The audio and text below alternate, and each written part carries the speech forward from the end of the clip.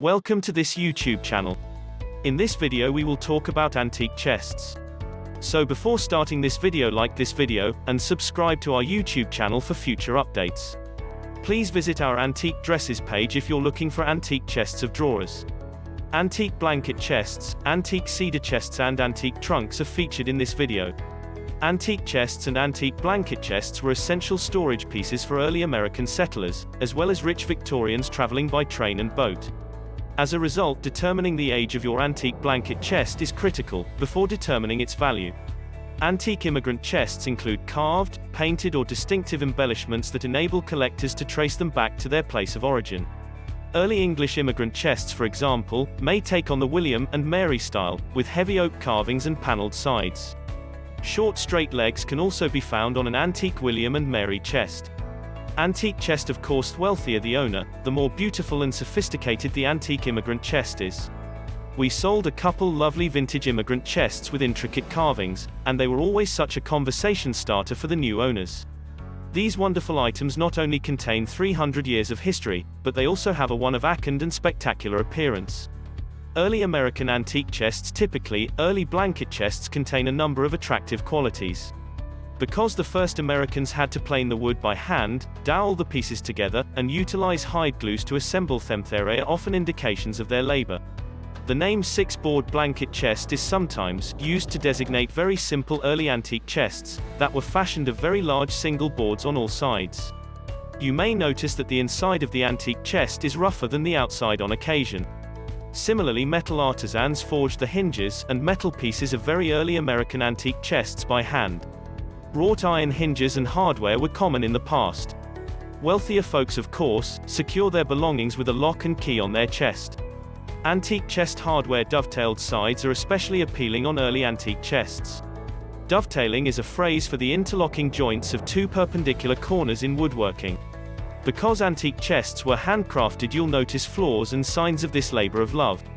The folk-painted chest and the grain-painted chest are the two main varieties of painted antique chests to think about. German and Pennsylvania Dutch immigrants are the most common sources of folk-painted antique chests. Unique folk art creatures, flowers, inscriptions, and dates are commonly seen on Pennsylvania Dutch chests of this type. These chests were frequently used as dowry, or bridal chests for newly married couples because of their ornate decorating. On the top or side, they might feature the happy couple's initials.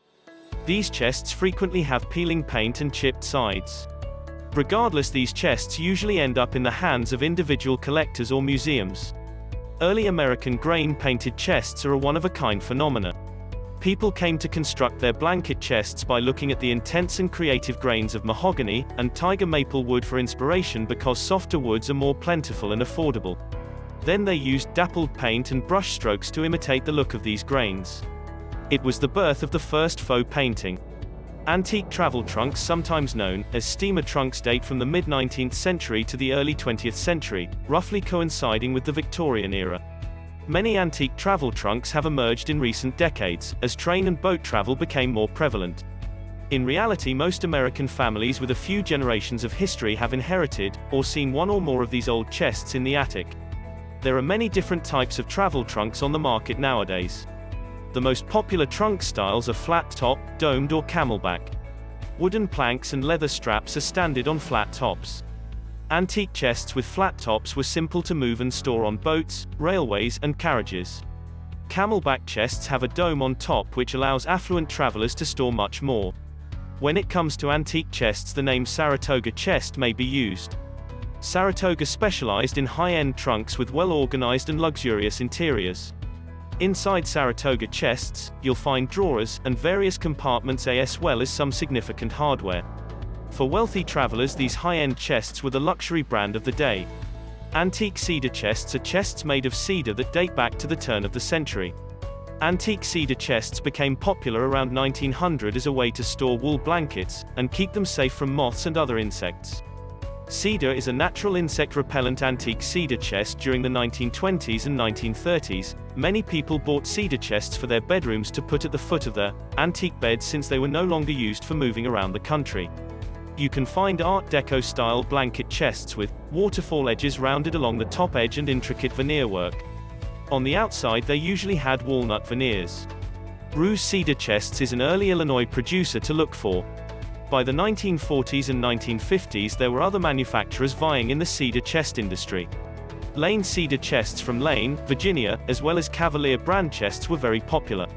Other Grand Rapids, Michigan-based manufacturers can still be found today. Antique cedar chests. How much are old chests worth? What are the current values of antique chests? Are ancient trunks worth anything? What is the value of an antique cedar chest? We must consider modern uses while determining the value of antique furniture. Antique chests and trunks, on the other hand, are more often used as decorative items at home than as travel companions. Antique chests, of course, must be appealing to the eye and functional. Many individuals discover that the many Victorian trunks and steamer trunks available can be used as unique coffee tables at home. Of course, higher-end trunks in perfect condition might fetch $400 to $800, whereas simpler trunks or those with damage to the straps or finish usually fetch between $100 and $300. Similarly, cedar chests can still be used for what they were designed for. Today many people adore the scent and appearance of cedar, and opening one brings back fond memories. Simple vintage cedar chests from the 1930s through the 1960s have a retail value of $150 to $350 in my opinion. Antique chests with a unique history such as early American chests or immigrant chests might command a premium price today. Many people acquire early American works, which are prized for their unique creativity as well as their antiquity. They can have a significantly greater price range, ranging from $800 to $8,000 and beyond. Of course, an antique chest with a distinct pedigree or a unique history would help it reach this price point. Antique chests of this sort are valuable works of art that should be maintained and cared for. Beauty, on the other hand, is in the eye of the beholder.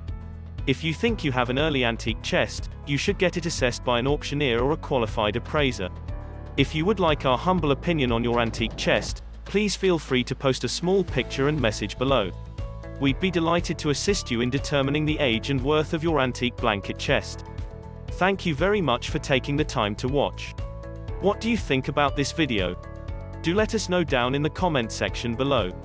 If you enjoyed this video and want to hear from us again, be sure to hit that subscribe button before you go.